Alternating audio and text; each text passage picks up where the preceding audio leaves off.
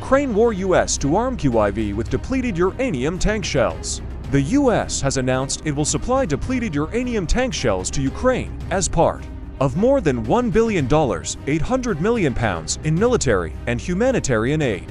Russia condemned the move to equip U.S. Abrams tanks with the controversial armor-piercing munitions. The announcement came as Ukraine accused Russia of killing 17 people in a missile attack on a market street overnight. Suspected Ukrainian drone attacks were reported on the Russian city of Rostov-on-Don and near Moscow.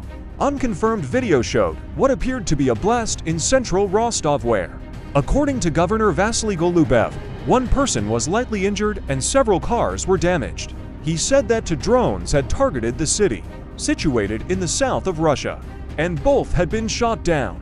Moscow Mayor Sergei Sobyanin said a drone that targeted the town of Ramenskoye had also been shot down and no damage had been reported.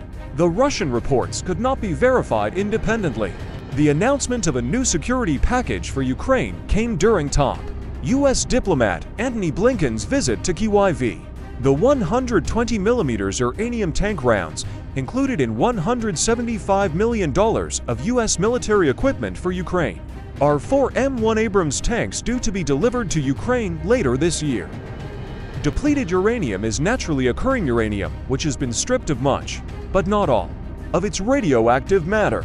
Uranium is a very dense metal, so depleted uranium can be used to reinforce the armor plating on tanks. It can also be put on the tips of bullets, mortar rounds, and tank shells to penetrate conventional tank armor.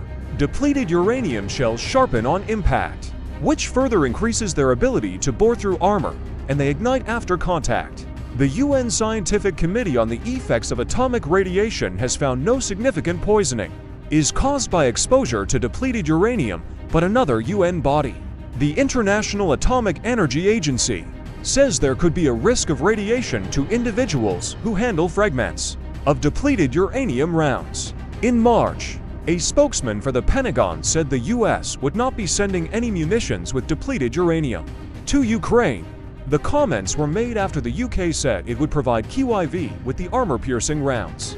The US will also provide anti-armor systems, tactical air navigation systems, and additional ammunition for HIMARS missiles. This new assistance will help sustain it and build further momentum, Mr. Blinken said.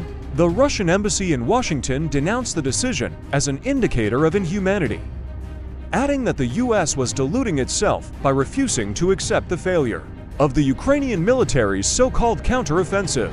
Since June, Ukraine's territorial gains in the counteroffensive have been very small, but Ukrainian generals claim they have breached Russia's formidable first line of defenses. In the south, on Wednesday, 17 people, including a child, were killed in an attack on the city of Kostiantynivka in Ukraine's eastern Donetsk region. Ukrainian President Volodymyr Zelensky blamed Moscow for the attack, but Russia is yet to comment.